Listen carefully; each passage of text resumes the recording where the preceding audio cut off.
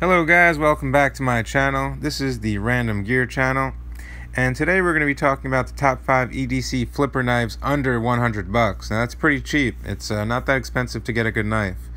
Now the first knife we have up is the Buck Knife's Vantage Pro. Now it's a folding knife with a clip. It's a really sharp blade. It has a safe and secure grip. It's a great everyday carry or EDC. It's made in the USA and has a forever warranty.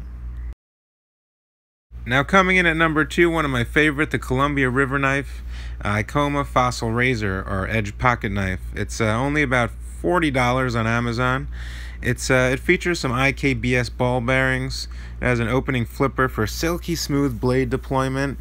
It's made of complete stainless steel with G10 scales. It's pretty nice looking. Look at those scales.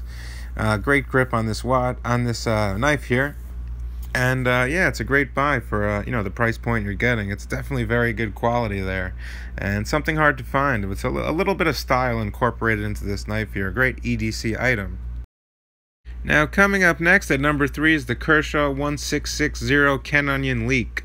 This knife's extremely popular, and it's popular for a reason. It's only $37.26 on Amazon.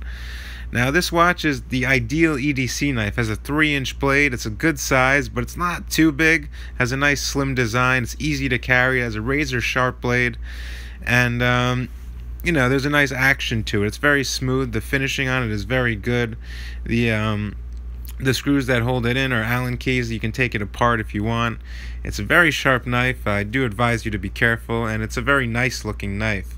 Definitely very sleek. Definitely a great buy for $37. I don't think you're going to find any other knife that's as sleek and clean as this knife with the finishing and the sharp blade. It's really a great deal. Now coming in at number 4, only at $43, is the Kershaw, made by Kershaw Knives, is the CRYO 2 Assisted Opening Frame Lock Knife. This one's $43 on Amazon, really cheap. It's actually made in China. Might be a downside for you, but China does make some good stuff also. It has a 4 3/8 inch closed frame lock. It's 3 3/8 inch stainless steel blade. Has dual thumb studs. Has a thumb ramp and extended tang. It features a speed-safe torsion bar mechanism for assisted opening. It has stainless steel handles, a nice bead blast finish, which is done very well if you take a closer look. It also has a lanyard hole at the end of the knife if you want to throw something in there to hang it. Yeah, great. It's designed by a man named Rick Hinderer, and it's a great looking knife. $43, I don't think you can beat it. Now last but not least is the Zero Tolerance 0350 BW Black Wash Folder Knife.